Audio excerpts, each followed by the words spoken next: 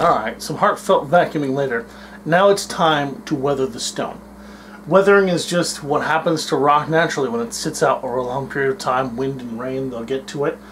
And there are many ways, again, to do it, but this is the fastest way that I have seen people do on the old interwebs, and so I have used it myself. To do this, you're going to need a plumbing torch to be very careful with, and a spray bottle with water in it. Water. Not gasoline, not acetone, just water. Thank you, please. And what we're going to do here, which I will do on the back first because it comes off very, very quickly and apparent, is we're going to spritz this down with water. Then we're going to blast sections very carefully with our plumbing torch. The water is going to act as a heat sink. Any spot on here that's got water on top of it will be somewhat insulated from the heat. And the other section that doesn't is going to sink down and melt. This is going to make a mottled weathering effect, which will look really cool and is very quick and easy to apply. Things to consider. Any area on your insulation that has this writing or dark spot on it will be, it's going to stick out. It's going to say R10. This is impressed into the foam a little bit extra right here.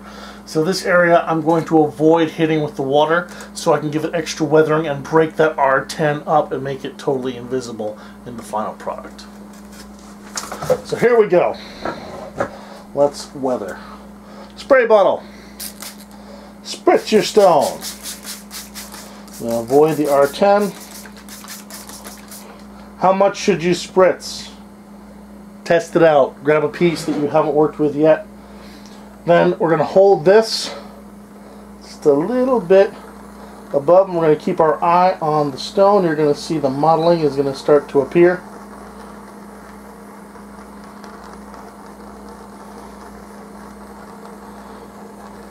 I keep it on a lower heat because that gives me more control, but I really want this R10 destroyed. So away it goes in unrecognizability.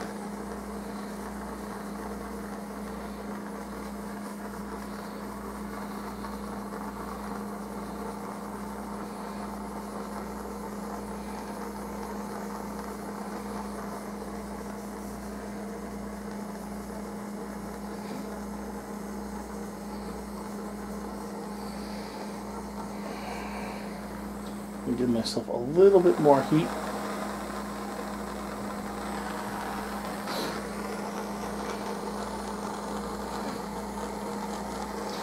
I should say the standard warnings apply. Well ventilated area, don't be stupid. If you just put acetone on here at all, make sure the acetone's all gone before you start applying heat. Acetone is flammable and it will catch very easily. As one of my students discovered during a project.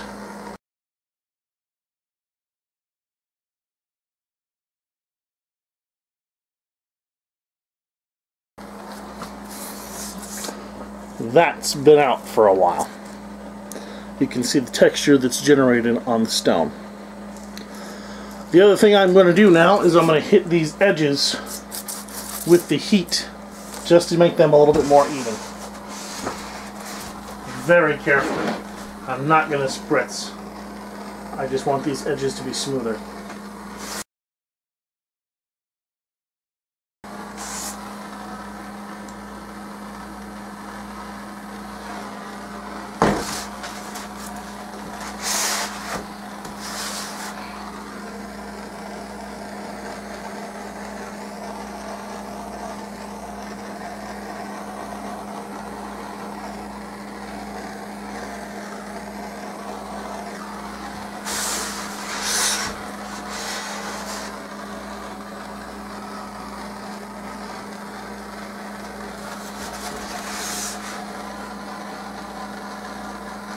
I'm being extremely careful here. Obviously my hand's in the way, but I want to make sure this is visible to the camera.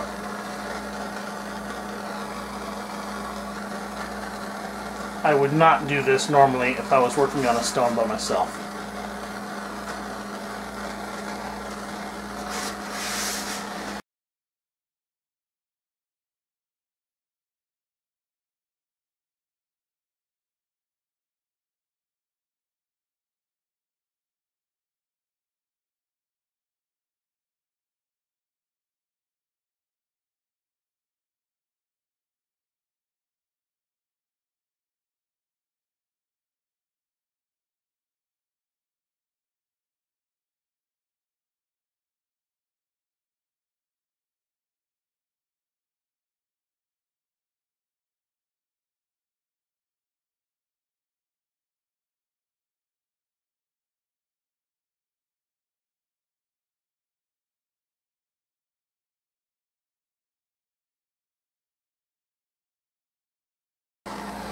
Being very careful on my raised letters for the sheer fact that the heat will cause them to shrink and shrivel.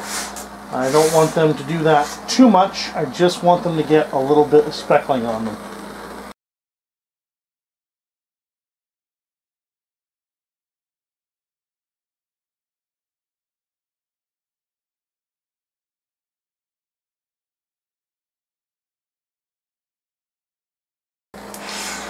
What I'm going after now is there's spots where I see a sharp line between the stone front and side. So I'm just trying to hit it with the heat and smooth it out a bit, make it a little bit less clear.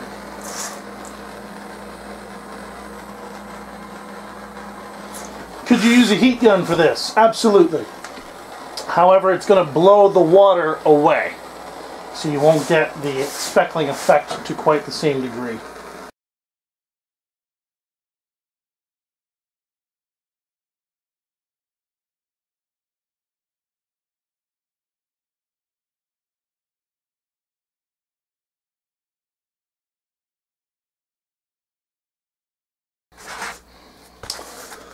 It wasn't an age for me painting this with acetone. It was just a quick blast with some heat on some wet foam. And we've got all the modeling effect that we could want.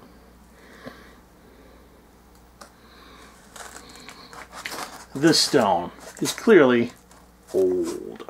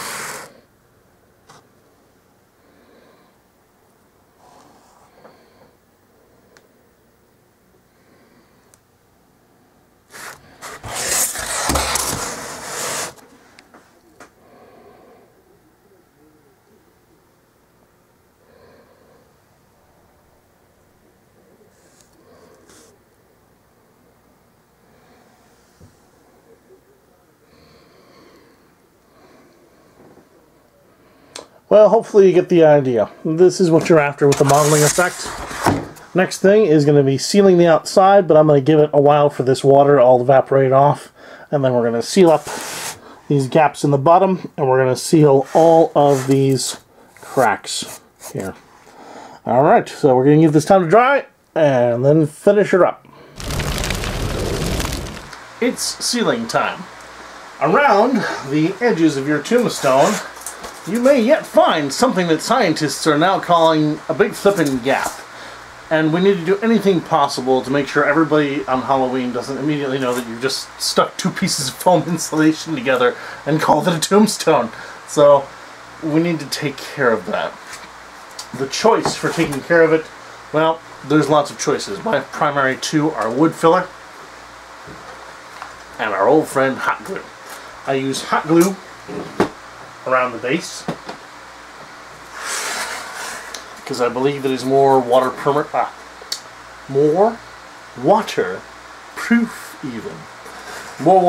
and stop fluids from getting in there. Am I hideously worried if wetness gets in there? No, it's foam insulation. I don't want, however, anything to start rotting in there. You know, just good policy. Make things as waterproof as possible. Particularly if it's a tombstone, it's going to be sitting out in the wind, in the rain, in the muck for, you know, a month or more, depending on how your haunt is. So let's start sealing. In the bottom gaps, we have hot glue. Incidentally, if you have screwed up and your bottom gaps are huge because you just made them way too big for the PVC, you might remember we have a lot of probably extra chunks of just foam insulation. So feel free to carve some of that up and stuff pieces in there.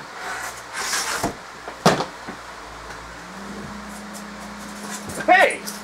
Look what I found on the floor. I realized long ago that it's kind of stupid to be like, hey, just do this, and then never show anybody. never works well for classes. Alright, small piece of insulation. Let's chop it into some smaller pieces. Keeping it out of the fan that I have on me right now. Sorry if that makes a noise, but I looked at my air conditioner, this unit, this morning. I went over to turn it on and there was a note on it that said, save yourself. So, pretty hot around here. So, smaller pieces of insulation. Oh, that's going to blow right off the table. Oh, no. No, no, no, no. There. Hide you from the wind. Okay. So here are the gaps. Small piece of insulation. Stuff in. Make this a little bit so the wider part. Boom.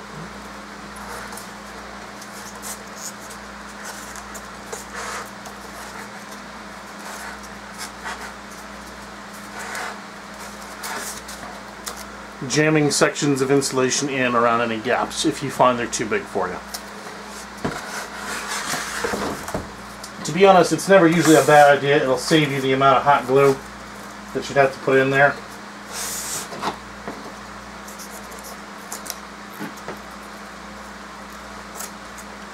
Because this whole thing, by the time we're done with it, is going to be sealed.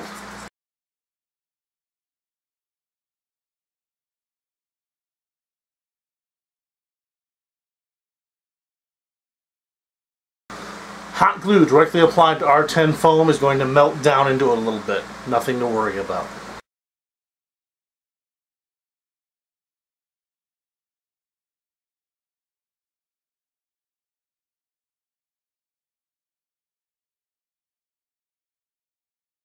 You can see how that's melted in a bit.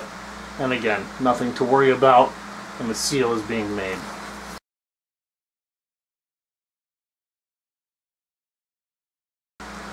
If you've got the space for it, I would recommend getting the tombstone up and vertical while you do this so the glue doesn't run all over the place. I really can't right now because I'm trying to film, but obviously if I was doing this by myself, you better believe that this would be in a more upright position so I don't have glue running all over the place.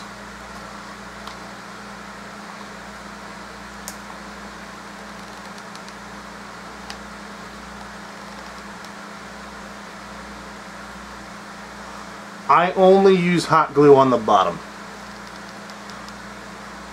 for the sheer fact that I believe this is the part of the stone that's going to be most in contact with the ground where moisture will be retained most readily. And I do also cover this with a layer of wood filler as well. Take no chances when it comes to moisture and props.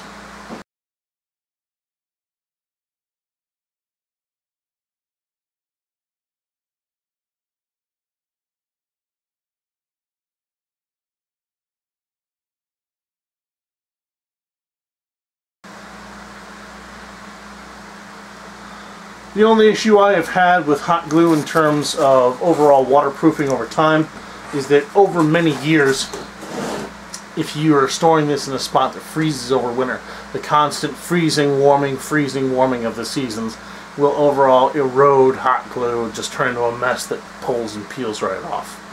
Very common. So, do some tombstone maintenance every now and again. It's worth it. The side cracks, all the way up and through, our old buddy wood filler works extremely well. How do you apply it? You could probably use some sort of spatula, you could use a plastic spoon. I like to just grab it with my hands because that way I can smooth it without a problem. Is wood filler a dangerous, evil chemical? Probably not. It says don't get in touch with mucous membranes. That kind of includes your skin. Oh my god, these gloves are full of holes. Yeah. Suffice to say, if I don't know 100% what's in it, and I'm not 100% sure of it, a pair of latex gloves ain't going to kill anyone. Not even me. Oh wow. Make sure you replace your latex gloves from time to time. My god. Ugh. Yeah. Apparently they get old. And when they get old, they get full of holes.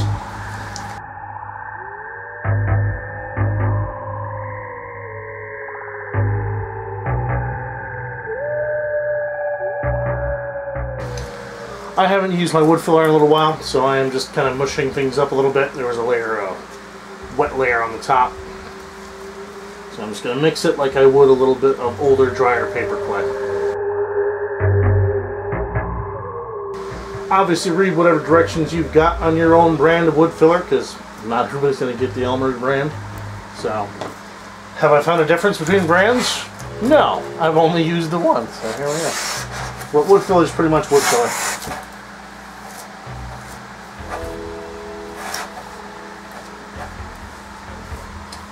You're going to mush your wood filler into the gap. Smooth out as you go.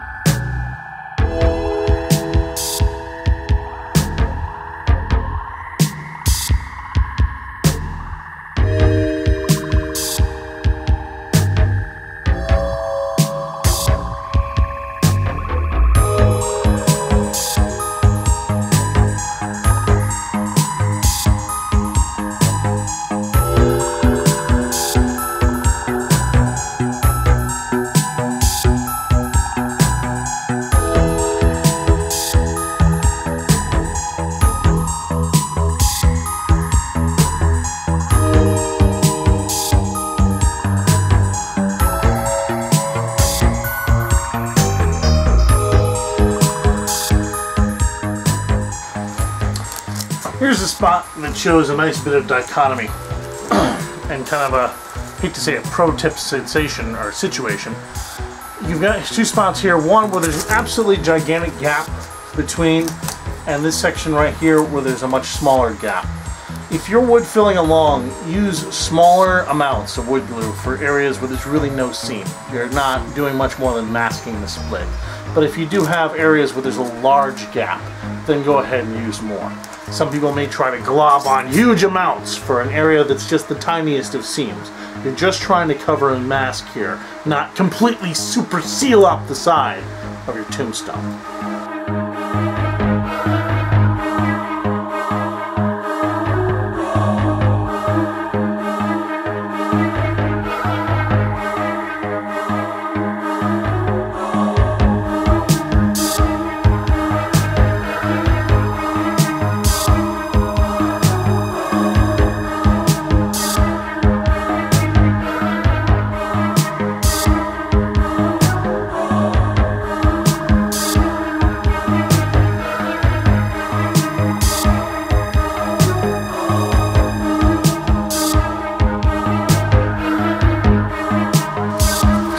Have a little look.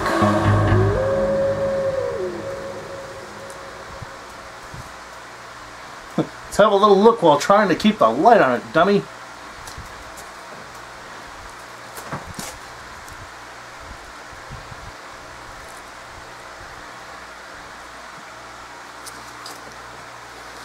Alright, now here I'm not happy because I can still see a ridge. So because I'm obsessive compulsive and I believe every little trick-or-treater is going to walk around my tombstones in a full 360-degree arc and go, hey, oh my god, look at the stupid ridge that's 4 inches long at the bottom that the dumbass left. I'm going to actually work on that some more.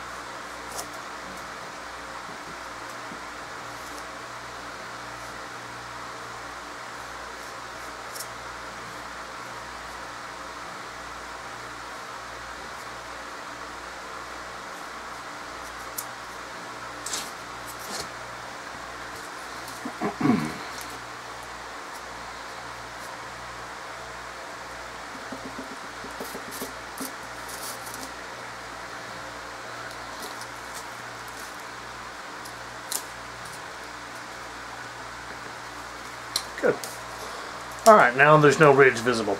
Other things you might notice as you do this is that the wood filler, depending on the brand you use, I probably should just mention, even though I flashed it before, I'm using Elmer's Wood Filler Max. 3 times stronger. Whatever. So you might get little spots that tend to flake up. There's 2 good things about this. One, as they dry, they'll just break off. As you give them just a quick brush over with your hand, no problem.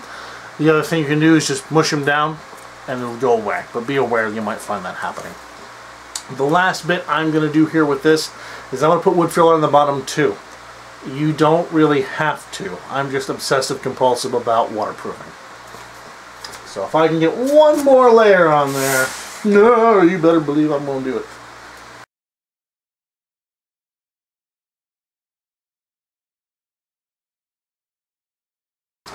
Wood filler, for any of you who may not already know, has the additional virtue that it can be sanded. So if you don't like the look of it, if it looks too rough, sand it down. Nobody's going to care.